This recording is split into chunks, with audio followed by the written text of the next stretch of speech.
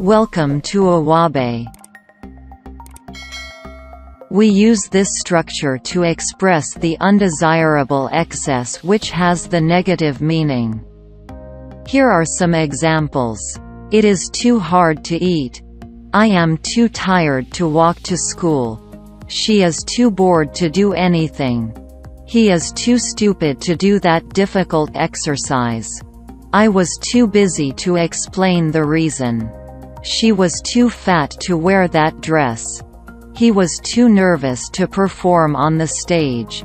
The mission was too difficult to finish without help. It is too cold for us to go out tonight. It is too late for them to play games.